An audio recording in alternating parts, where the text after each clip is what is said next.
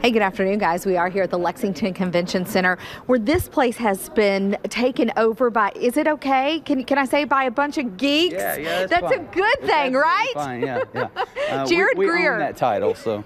Jared Greer is with us, and he's the head geek in charge of what's happening here, the Lexington Comic Con, Toy and Con Convention. This is a pretty cool thing that you have put together, and you said you've practically outgrown your space here. Yeah, we have just about every square inch of convention space the convention center has now. We're in Heritage Hall here. We're in Bluegrass Ballroom upstairs. We've got exhibits on the second floor now too. So if they have space, we're trying to fill it. Yeah. Well, what all will people see when they come down here to Comic Con? We have just a little bit of everything here. I mean, we have celebrity cars.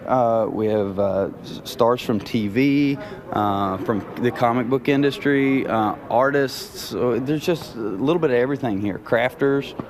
And all the booths that are set up, the different little venues around here, who are these people and what are they bringing in, and who should come down here to see it? We have just a little bit of everything. We have vendors of just about anything geeky or geek culture related. We have lots of crafters that make geeky little jewelry and things like that. Just about it. We're pretty inclusive. We don't keep very many people out. So. All right. Well, you don't even keep guys like Lee Majors out either, because he's going to be here tonight. Yep. The Fall Guy. This truck looks familiar. Yeah, this truck here was actually built by Vincennes University's Auto Tech group. They did a wonderful job recreating this from the show, and they brought it here just because Lee Majors was going to be here. That's super cool. Be so cool. You think he's going to try to drive off in it? I don't know about that. I don't know.